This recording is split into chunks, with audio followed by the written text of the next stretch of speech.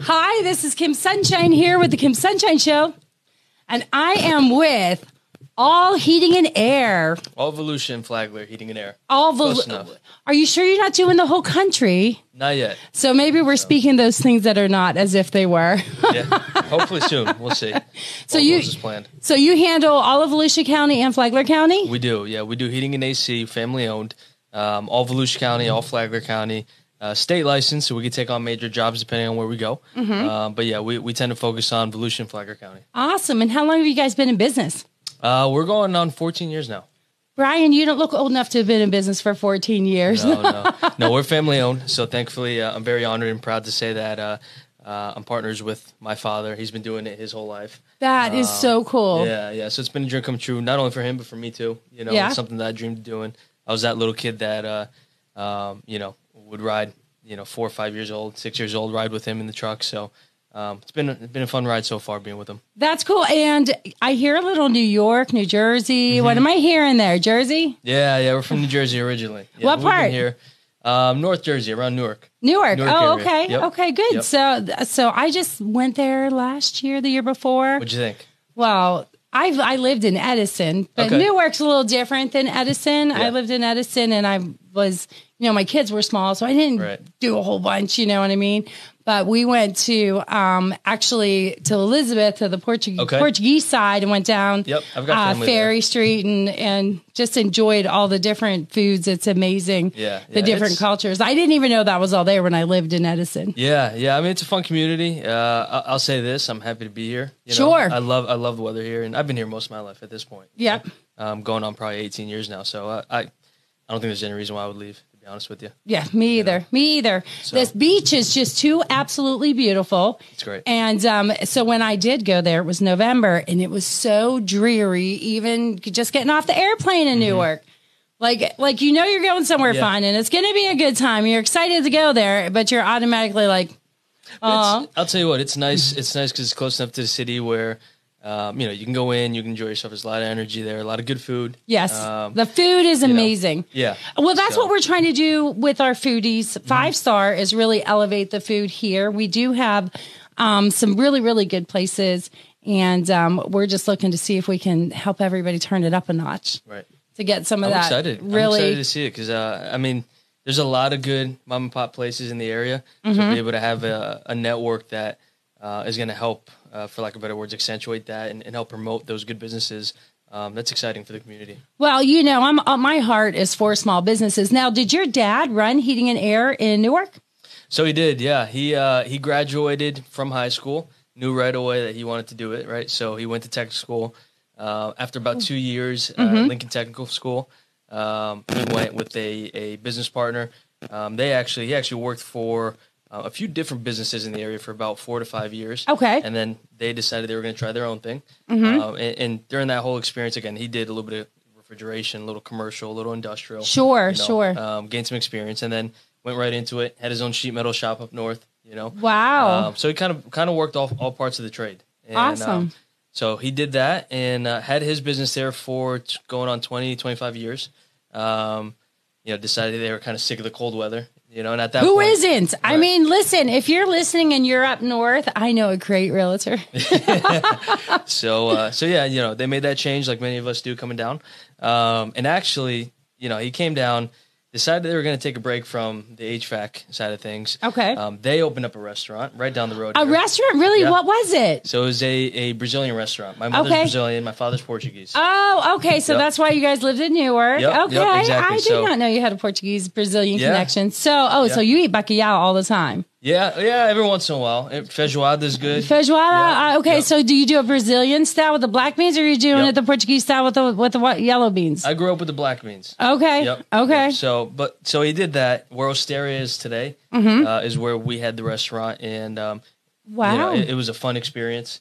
I'll say this: owning your own restaurant is a lot different than visiting one. Absolutely, that is just like any business. I think that a lot of people look at a new business and they get excited, and they don't realize the amount of things that are happening behind the scenes in any given business at any given time. Yeah. And a restaurant is really not even just the hours that you're open. Not at all. Because there's a lot of prep that goes involved, as well as shopping. I mean, on your days off, you're shopping for. It was truly the closest thing you can come to, I think, for a 24/7 business for a family-owned business. You know, we'd be in there. It was a group effort, but we'd be in there 7 o'clock in the morning. Yep. We would leave 2 o'clock after cleanup. Yep. In the morning because we would close anywhere between 10 and 12. Right.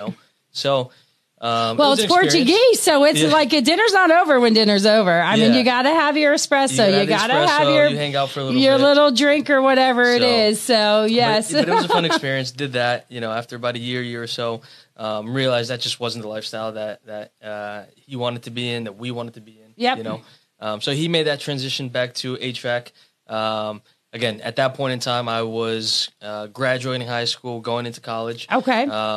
And again, most of my childhood, I was kind of growing up with him doing the HVAC. So you graduated right here in Palm Coast? I did, right out of FPC. Oh, really? Right Awesome. Yep. Awesome. Yep. So did that. I went to UCF, studied there, got my my bachelor's degree in entrepreneurial business management. Very good. All with basically the goal of coming back and jumping in with him.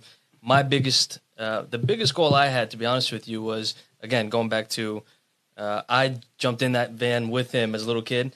And I knew he had a certain joy, and he always has to this day, of controlling his own day-to-day and building things his way. Yep. The downside to that was, he tried different ventures, and with that, it's not like you're working for big corporations, so you don't have this pension to fall back on, right? So my goal was to hopefully come in and put my touch on the business and hopefully get it to a point where he can retire on his own terms and didn't have to worry about where those bills are going to get paid. Like Alyssa Thornton says about Alan Thornton at Edward Jones, that she is his retirement program. Exactly. And I'll tell you what, it's something that gives me a certain sense of pride that, I don't think, it doesn't matter what I would do with my life. That's just something that, to me, it's very easy to get up and want to be good at what you do when you have that fuel. Yeah. So. That's exciting. And so your dad has loved his job and loved what he's doing the whole time. That's all he thinks about. And then you see that and it just makes you happy. Yeah. I mean, he's happy, I'm happy, and I'm passionate. I became passionate about the field as well, So, it's a little bit of everything. But the backbone for me is again, it's building that business that I know has the right values. Exactly. We think about the customer first.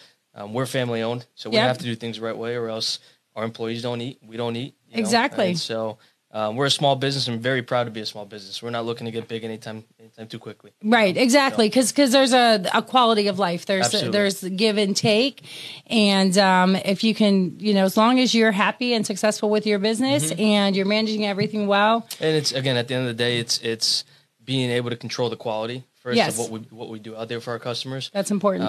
And so being a small business really allows us to be involved with every aspect of what we do. So if there's somebody out there who's watching who might be in high school and might be thinking about doing a trade school, what would you say to them as far as HVAC? Try it. I mean, it's a very rewarding field. It's a field, and not just, I'll say this, HVAC because I'm in it, but trades in general. This country right now is desperate for any tradesman.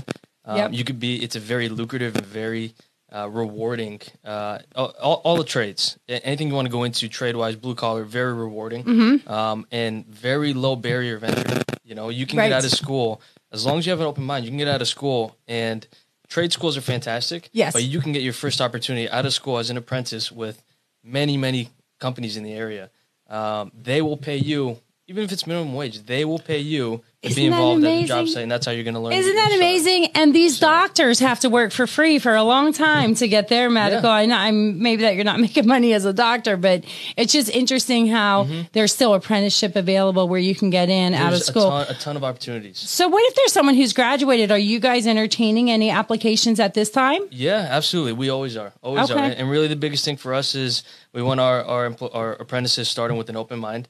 Okay. They have to realize that, having an open mind, you're going to get your hands involved with everything. And that experience is the best educator in our mind. Exactly. So, yeah, absolutely. We're always looking for that right candidate. So how many teams do you guys have out right now? Yeah, we've got a staff of about 8 guys out in the field. Wow, that's pretty big. So they can handle, if you have an emergency or a situation that needs handled pretty quickly, you guys can handle that, Brian? Yeah, we're pretty flexible, which I'm pretty proud of. So we take on all different types of jobs.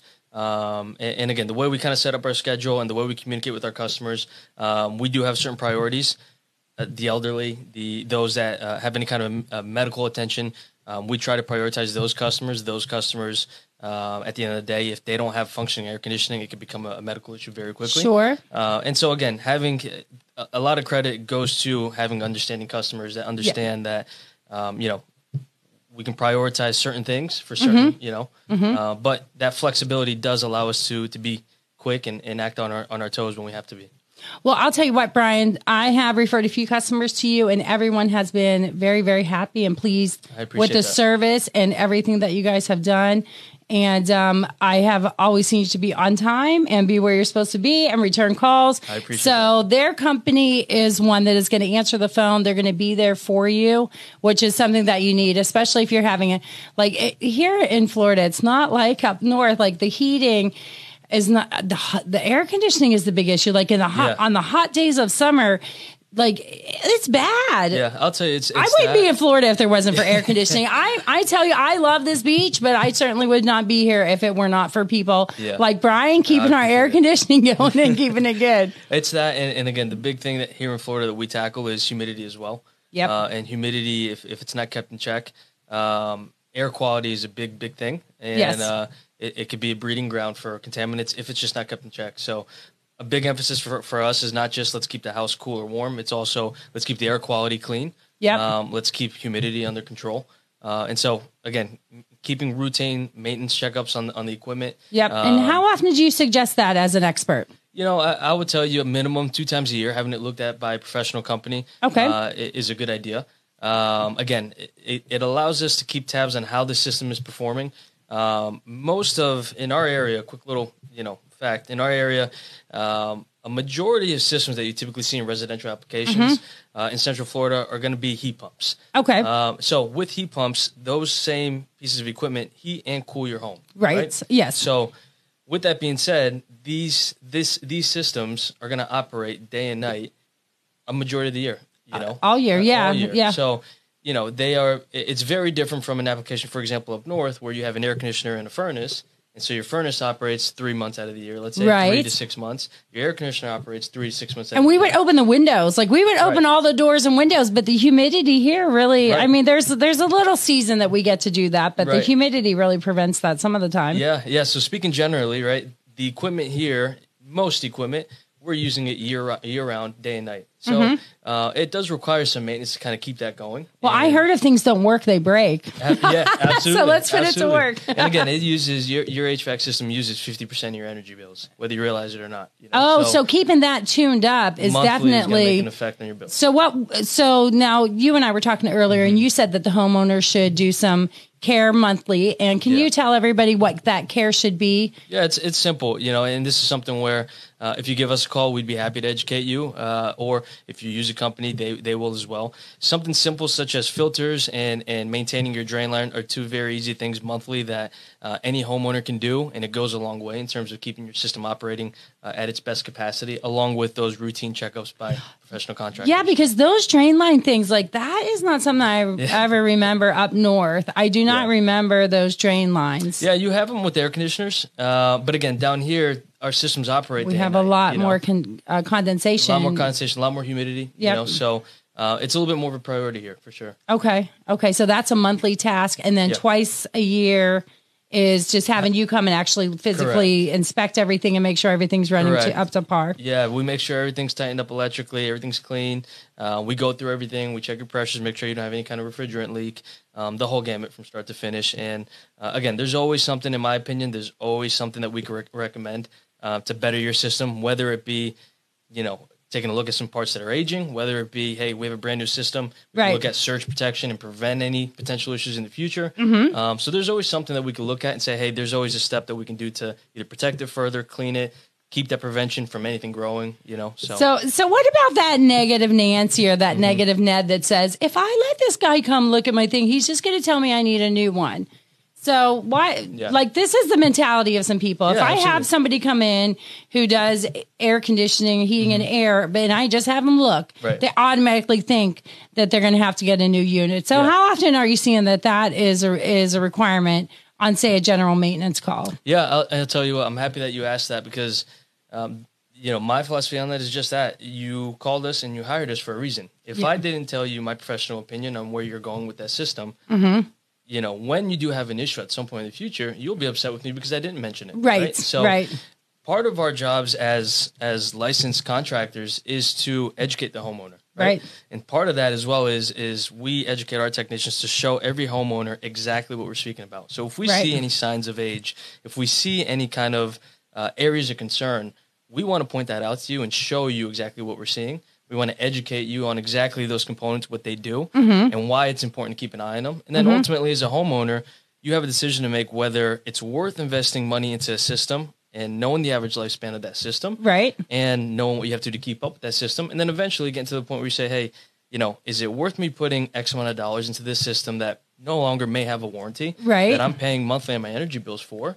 Or should I invest that money into something newer that you're going to have a full warranty, 10 years on the parts, 10 years potentially on labor? That was my question. So, should you just run it into the ground till it doesn't run anymore and then get a new one? And if that's the case, let's say you gave me advice and said, hey, this thing's going to go out in 6 months. And I'm like, well, I'm a gambling kind of girl. I'll take my chances on that and not get a new one today. But all of a sudden, 6 months later, it goes out, or a year later. And now I have no heating and air whatsoever. How long does it take? Are you guys keeping things in inventory? Are you able to get them? Because I know like last year we were having a real problem getting all kinds of things. Yeah, I mean, so we do stay pretty stocked up, which is pretty nice. We partner with some supply houses in our area. We're based out of Daytona. Let me start with that. Even though I'm local and I live here, and we're based out of Flagler County, it's more cost effective to go to Daytona. I know the rent's cheaper down there for a warehouse. But for what we do, most of the HVAC distributors closest to us, they have their distribution centers in Daytona. Oh, so now you're not having to go there to get it. You're already there and then bringing it. I've got relationships with different supply houses where I can have them deliver something to me within a few hours of me ordering it. Wow. Wow, that's a flex. So, I mean, it's just that proximity to these supply houses allow for us to provide service. So that's why you guys moved there. Plus, the rent's usually a little cheaper. Yeah, but the biggest thing for us was that proximity, right? Of course. And so, with that being said, again, it's typically pretty quick for us to get something in. Now, touching base with what you just said, the past 2 years with the pandemic, every industry had it was horrible because I've heard stories about people not being able to get refrigerators or stoves. I think those were the two washers and dryers. It was like, it's a 6 month wait for a washer and dryer. And I'm sitting here imagining, what if it's an air conditioning unit? Yeah. So what did you guys experience through the pandemic? Yeah, it was the same thing. We definitely had a juggling process in terms of we're always in constant communication with our representatives at the manufacturers. If it was possible for us to get our hands on equipment ahead of time, we would. Okay. Because you never knew when you were going to be able to get that piece of equipment. Exactly. So you guys were stocking it up. That's good. We tried our very hardest. And thankfully, we never had to wait more than maybe 2 weeks for a residential system. Wow, and that's awesome. That was a long time. Not all the time. Well, listen, if you don't have heat or air, that is a long time. So today's market. Let's look at what's happening today. Now, what if I break down today? Yeah. So today, thankfully, we're at a point now, and again, we work with a couple of different brands. So I can get a system, knock on wood, I can pretty much get it installed for you within a 2 to 3 day period. Wow, that's awesome. That's awesome. That is fantastic, Brian. So are there any other tips that you would like to share with everybody? That's the biggest one. And again, education to me is key. So trust your contractor. Work with a good contractor that has good reviews online. Do your homework on your contractors. A lot of people there's a ton of different people that you can find in Florida that do HVAC. Right. Make sure they're licensed first and foremost. Make sure they have good standing. Check their reviews online. Working with a good contractor is more important than the quote unquote name brands that you hear out there in terms of what equipment you choose to work with. Right. Yeah, because you can have the best thing if it's not installed properly. It's not going to work. Right. It's not going to work right. Okay, so one more question for you. What age? I've seen air conditioning units 20 years old and they're still kicking. Okay. Right. So I know that there's some out there in Flagler County. So at what age would it be extremely beneficial because of the energy consumption? Because those older pieces of equipment consume so much more energy. So at what age are you like, well, if it's 8 years old, you will see a significant change on your electric bill. If it's 10 years old, 12, where would you guess that number would be? Generally speaking, I would tell you, year 10 to 15 is kind of the average lifespan you're going to see on a system. Okay. In our area. Now, again, that's generally speaking. If you're by the coast, a lot of times it's going to be a lot shorter. It's a lot shorter because of the salt in the air. Yeah. And then again, vice versa. If you are somebody that keeps up with your system religiously, if you do coil cleans periodically every couple of years, you can maintain that efficiency for quite a bit amount of time. But again, a lot of that comes down to how much do you invest into keeping your system operating as best as it can on an annual basis. Awesome. Well, I'm so excited to be working with you, Brian, and I'm looking forward to seeing your business continue to do excellent things like it's doing, continue with a fantastic reputation. That is so important. There's some companies, and I'm not saying just in heating and air, but generally that aren't thinking of that high level of customer service and that high level of customer care, and they're more concerned about getting as much in as they can and moving things through as fast as they can. But everything that I've seen from all Flagler Volusia heating and air, and I just say all heating and air when I talk about you. Yeah. But everything that I've seen from you guys has been that quality is the first thing and the key thing that you are thinking about. So absolutely, if anybody is needing a tune-up, if you hadn't had your air conditioner looked at or your heater now, because we're going to be turning on the heat. So, and I hate that smell. Yeah. Oh, how do you avoid that? Is there any way to get rid of that it's icky smell that when you first turn it on? The first time you turn it on, it can be tough sometimes. Again, I'm going to revert right back to what I was telling you. Just routine maintenance, having somebody periodically take a look and keep those heaters clean. But it's not unusual. The first time you turn your heater on, you kind of have that burning smell for a little bit. It's just kind of burning any kind of particles that might have settled on the heat strips, So we can't get in there and vacuum it first. I mean, we girls would totally do that if we could to avoid that smell. Nothing crazy. Best thing I would tell you is just have a professional open it up and take a look. Okay, good. And then, so do you care if I ask how much you charge to come out and do that, to take a look at systems when people are first turning them on, just to make sure everything's safe? Yeah, we have just for an annual, one-time maintenance visit, it's $89.95. $89.95, okay. Yep, we do have some promotions that would discount that for a first-time customer to $49.95. And then if you come, can I share that with everybody? Like, can we get that where we can share it with everybody on my page? Okay, so there's going to be a coupon attached for anybody who wants to have Brian and his crew come out and take a look at your unit, your heat pump, as you're going to be turning on the heat here anytime now. We have been so blessed. We have not really had to turn it on yet. Just had to turn off the AC. We haven't had to yet. I don't know. Yeah. But yeah, that and again, if it's just to look at, a big thing for me is looking at ductwork and insulation also. Okay. If somebody's curious about the age of the system, a quote on getting a new system altogether, or ductwork or anything like that, I'll go out myself, no charge on that. Just take a look and give them my opinion. Yeah, and the ductwork here in the attic is so important. So I've seen pictures of crazy things going on in the attic. Yeah, and the insulation not being there, and your attic gets so hot, and your air conditioner is trying to keep cold air pumping through the vents. Right. And you're losing money. And so is that something that you would do? Come and insulate? Like, if everything's good with my system, is that something that you guys would be able to do? For sure. It's a complimentary service that we No way. Oh, how cool is that? Like VIP status. Yeah. So it's something we'll take a look at. Okay. And again, that's vital. Windows, insulation, ductwork's crucial to your system's performance. That's why, again, it's important to have somebody that doesn't take a look at all that. Yep. Kind of the simplest way I can kind of dumb it down is if I put an ice cube in a cardboard box versus a Yeti, it'll last a lot longer than the Yeti, It's true. It's true. It's kind of the same concept with your home. If the insulation's kept up with, ductwork's kept up with, windows are good, your system's going to perform that much better. I didn't know Yeti made insulation. Are you guys using Yeti? We'll have to figure out a sponsorship on that. Yeah. So is there different types? Like, let's say that I own my home and I feel like I'm okay to climb up that little ladder in the garage and you get up there in the attic. What kind of insulation should I be expecting on there, and what is the best thing? And is there ever too much? Is there such thing as too much insulation? They've got good types of insulation. They got multiple out there. So they've got foam, spray foam insulation. Not for around the vents, no? No, in attic space is what we're talking about. I'm talking about just around the vent. Oh, you're talking about insulating the whole attic. I'm talking about what I've seen around the vents. Don't they do that around the vents? A lot of times the boots is what we call them. A lot of times they're insulated on the interior. Okay. Sometimes you could do a wrap on the exterior. You know? Okay.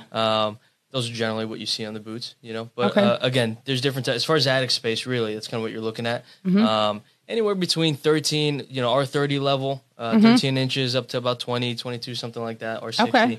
It's kind of average where you want to be in Florida. Okay. So I have one more question. Sure. This one's grody. Okay. So now I think that tube thing, cleaning that is more grody. But in the garage, when we see that is that the intake that's out in the garage or something with the vent, and we know it's part of the air conditioning unit. Okay. But where that silver insulation is, you'll see mold there sometimes. You're saying in the garage, right? In the garage. So the unit is in the garage, right. And now, how concerned should I be as a homeowner if I'm seeing some mold on that silver? It's definitely worth taking a look at. It's like the vent going up. It's like the vents going up. I've seen it a couple times in some houses with real estate, doing real estate, because you're looking for all that stuff. But a lot of times a homeowner won't even, think to look at that. But if you look above your unit, if it's in the garage and look above it, you may see this mold. And it's like, what should a homeowner do? Yeah, I mean, first of all, it's exterior, right? Okay. It is definitely worth something looking at. Depending on how much is grown there, it could be a sign that those connections, that plenum is what we call it, is not properly sealed on the air handler itself. Oh, okay. And there's an air gap, right? Okay. So, it's worth looking at. It's worth making sure that your ductwork's sized properly. That could be a sign. Again, if you have a whole bunch of moisture on the outside of that air handler, and again, I say that, with a little bit of salt, because these air handlers are sitting in garage spaces. Sure, that are hot. Some of them in uninsulated areas, and you got cold, chilled air going through it, right? Right. However, if your air handler is sweating a lot, condensating a lot, that's typically a sign that the ductwork is not sized properly. Oh, wow. It's not... unfortunately, it's not uncommon to run. So it needs a larger duct so that the air can flow a little easier. Okay. So let me ask you this: if I'm building a house and if I have any say so with my builder, what should I be saying about my air conditioning? First of all, that I want you guys to do it, but what should I be saying? Like, I want it in the house. Like, I think I want everything in the house. I don't want it in the garage. Yeah, I mean, I would tell you again, in today's energy codes, thankfully, are doing a great job with making sure that these systems are installed with proper ductwork and in good conditions. Right. In my opinion, I would tell you, anytime you can have it in a closet space, in conditioned space, it's going to perform better, but also as a homeowner, it's going to be a lot easier for you to maintain it with those simple filter changes and drain line cleaning. Yes. Right? So if you can avoid it in the attic space, I would say that's preferred. Yes. It's a lot harder for a homeowner to maintain it. Oh my gosh, I couldn't even imagine. But generally, like I said, as long as it's installed up to code, which these days, again, most new builders, that's exactly what they're doing. They're doing everything correctly by code. So you have to. So awesome. It does a great job. Yep. And that's why we have code enforcement, but they're not. And permits, and you have to pull permits, and the city's actually checking everything to make sure in the county. Now, is it the same way down in Volusia? Are they the same way, as strict with the permits and everything as we are here? There's a lot of different jurisdictions. So you've got the county has its own jurisdiction. The cities have their own jurisdiction. So depending on where that property lies, whether it's a county property or whether it's a city property, you've got state codes you have to follow, but also city codes as well. Okay. So every location is a little different, but typically they're generally all around the same ballpark as far as kind of what they're looking for. Awesome. Well, I'm so thankful for you guys, and I'm so thankful that you're here. Same here. This was fun. Awesome. Well, I have one more question for you, and it's for anybody who's moving here from up north, because we know everybody's coming to our awesome state, and especially right now, while y'all have no leaves on your trees, we still have palm fronds. They never go away. If somebody were to go to the beach and get stung by a jellyfish, how would you tell them to fix that? Let's go the clean route and get some vinegar, is what I would say. So I'm not going to say urinate on somebody, because that works too, but let's go with some vinegar. Thank you so much, Brian, for being on the show today. I appreciate it. And everybody have a great day. Keep cool or stay hot. It's up to you. I have to wait 10 seconds. All right.